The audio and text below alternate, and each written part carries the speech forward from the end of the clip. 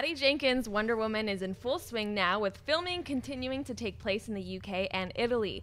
Despite everything being said by critics and fans of Batman v Superman, the word on Wonder Woman is that the studio has high hopes for their Amazon Princess Warrior. Now, a number of photos from the set were released via comicbookmovie.com that show exactly what the Amazons of Themyscira will look like in the movie, also revealing just how big an army Princess Diana will travel with. The photos also show a platoon of World War I men that perhaps fight alongside the Amazonian army. Wonder Woman is set to hit theaters June 23rd, 2017. Sam, what do you think of the photos from the set of Wonder Woman? I think that looks like a hell of a production. They better have a tremendous amount of insurance because so much could go wrong there.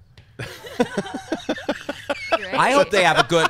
I hope they have a good horse wrangler on set. I mean, look at all those horses and guns. That's it. So they better have a bond.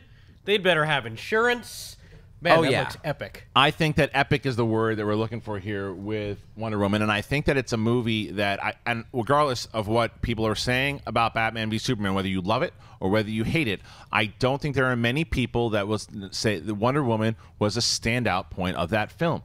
The interest was high. Not only the interest with her, with Gal Gadot herself, but like the little hints that they had to the history that this character had throughout the DC cinematic universe. I enjoyed Wonder Woman in that film, but she was in one of the worst scenes of that film. I don't want to give spoilers. Yeah, but let's not give a spoiler yet. But just Ari, the reveal of the rest of the Justice League, poorly done in Batman v Superman. But her stuff, though, like the photos, her stuff is good. And again, I'm really excited to have the first female-led superhero film in a long, and I can't remember. It's just one of ever. Well, Elektra. You had Elektra. But I think, but this movie, I like what we're seeing here. I like the tone of it. I like that when they did that DC special and they show like those teaser trailers, and Wonder Woman was one of those teaser trailers. I like the feel of that back then. Now I think Patty Jenkins is the one that's directing this movie. Am I right? Can I pitch Riley? something? Yeah.